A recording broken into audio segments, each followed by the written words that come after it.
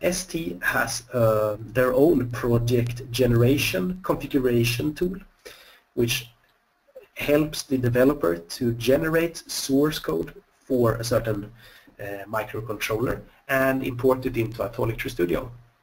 So I'll just give a quick demonstration of that. I'm going to bring up another perspective here. We are currently in the C++ editing perspective, where most of the editing is done in TrueSTUDIO. We also have here what's called the debug perspective, which we can switch to where we see all the debug related views, such as special function registers, etc. But we'll come to that later. What I wanted to say is that we have another perspective, such as editing and debug, which is specific for STM32 development, and that's the CubeMX perspective. So I'll click OK. STM32 CubeMX is a tool developed by ST. It's an open source Eclipse plugin that integrates into TrueSTUDIO like this. You can download it from somewhere. Let's see. The easiest way would be to go to our application notes web page to learn this. Application notes, and then integrate STM32 CubeMX with Atollic TrueSTUDIO. There you will download a PDF file which will help you understand how to do that. But it's very simple, so I might as well run quickly show you how it's done. You notice here that I have downloaded this one, ST software STM3209.95.zip. It is the STM32 CubeMX Eclipse plugin. So I think I have it here in my download folder. Now if I want to import that plugin into TrueSTUDIO, I go to Help, Install New Software, and then I go Add. I give the repository where I fetched information a name. Typically you would give it STM32 CubeMX, but I probably already have that repo, so I'll do like that. Then you go for Archive, and then Downloads, and here's my file. I go Open, and OK.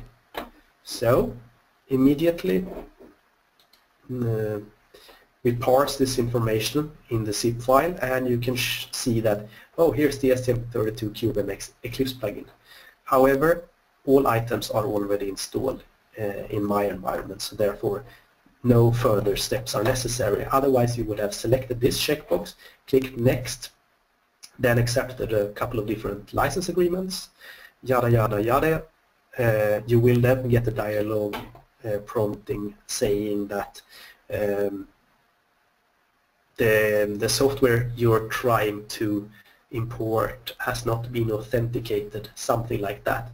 But no worries, just click OK, then restart the IDE, and CubeMX should be available to you via this button, Open Perspective, STM32 CubeMX.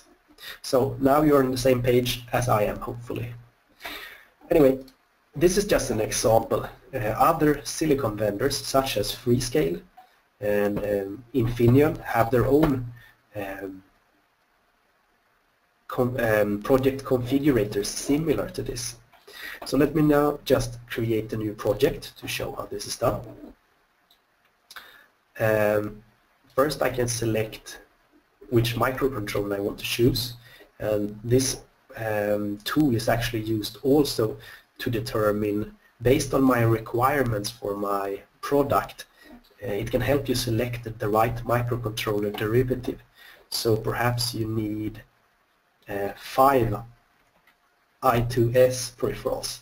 If I hit the 5 here, sorry, numlock wasn't enabled, like that, click Tab, then you have filtered out these microcontrollers. They are the only ones that satisfy that requirement. So now you know.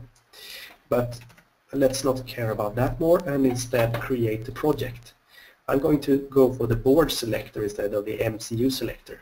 Vendor, STMicroelectronics. Then I'm going for the discovery board, and I'm going to filter out the F4 device family. And then I'll choose my board, which is the F4 discovery board. And I click OK. The tool is now working. It is going to generate an XML file holding the configuration for this board. So here you see that the push button, for example, let's see if I can zoom this as I could by holding down Control and use the mouse wheel. So here you see that pin A0 is set up to be a GPIO, external interrupt, etc. Here we have a USB on-the-go file system, and here we have the LED set up for this board. So with this tool you can configure various peripherals without having to write that much code. So for example, I could set up a timer 6. I could activate that one, set it up to 1 pulse mode, and then if I go to the configuration, here I will see that now in control I have timer 6 set up, and here I can add additional settings without having to write code, and the drivers, the source code for that will be generated for me into TrueSTUDIO. Let's just click OK like that. Also here I get help with the clock configuration tree to determine proper settings of dividers and multipliers to achieve the output clock frequencies I need on the different peripheral buses, etc. But that's actually outside the scope of this getting started webinar, so let's proceed. We could probably spend hours just here. Now I will save this project, move up one stage, and I will call it F4 Discovery Test. Click Save, and now I will click Generate Code, and hopefully I have a firmware package downloaded for this microcontroller. I'm not sure. So I give the project a name. Here is where the output is going to be generated in Cube and there. So the source file is going to go here, or all the source files. The project file that TrueSTUDIO eats or imports is going to this subfolder. Select the TrueSTUDIO ID, and then there are a number of different library options I can select, etc., etc. Then I click OK, and I don't have the firmware driver library downloaded. So if I had had that, I would have generated a project. So let me just quickly show you how this instead is possible with another board. I think I tried it earlier today. L476. So can we generate code here?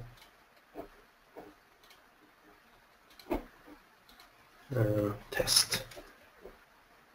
Just call it like that. Click OK. Now it's generating code. And let's click Open Project. Then we move to CC++. And here we now have the new project that was generated for us. If I click Build, the project should build for me.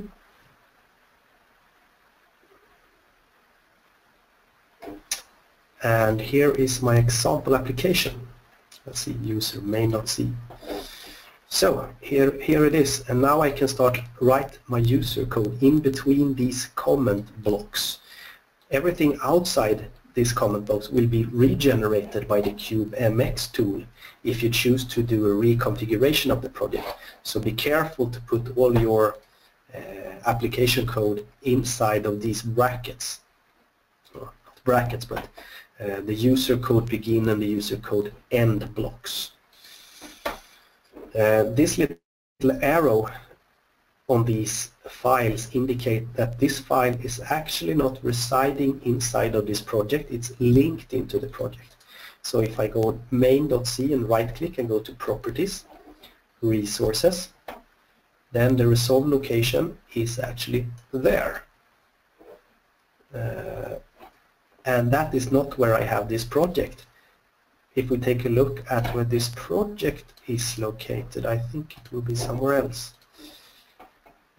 It's resolved there, which is slightly different.